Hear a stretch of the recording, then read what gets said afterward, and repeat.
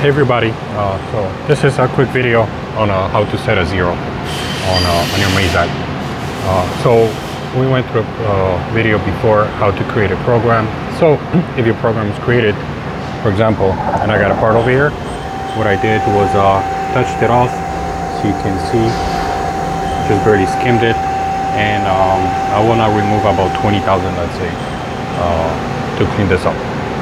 If it's not going to be enough, we can do later. So if you do have a program, okay, our program is gonna be the one we're working on right now.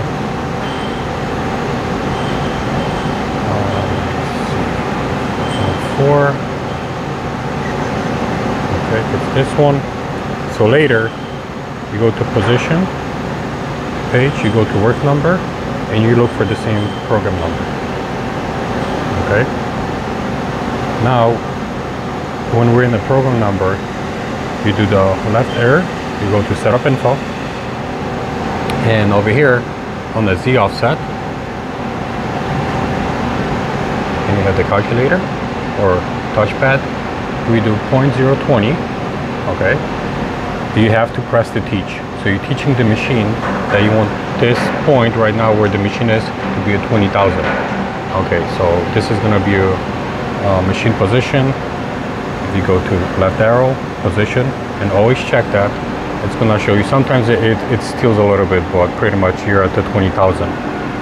Let's say, and you have to press the teach. And let me show you what I'm talking about. Let's say we go here, we put 20,000 without the teach, just to enter, and it's going to set as a 20,000. We go to position, and this is going to be 20,000 mission position, and right now on the piece it would show you it's at -1.6. So the teach, it's very, very important. Okay, and always go to position, make sure that it's set correctly, because trust me, it happens where sometimes you forget. So we're here, we're at 19,000. So for example, we do run a phase and it didn't clean up. What's cool about this, and there's another thing, but let me explain.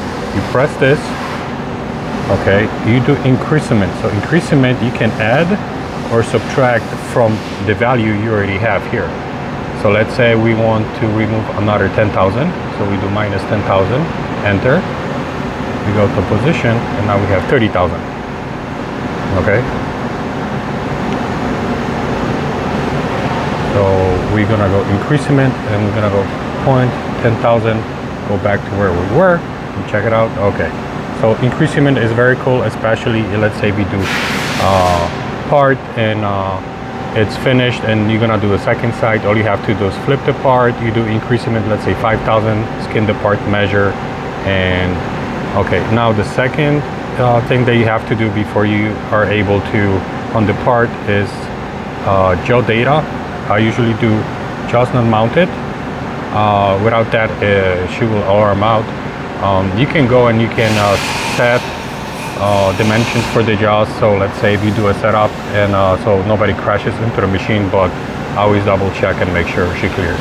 So this is how you set your zero or whatever number you want on the Mazak. There's let's see another way.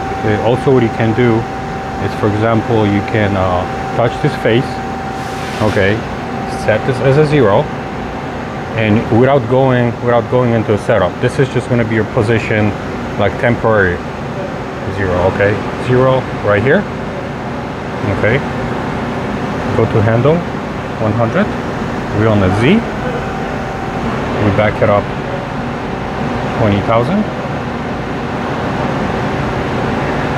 Then we go into setup info, teach.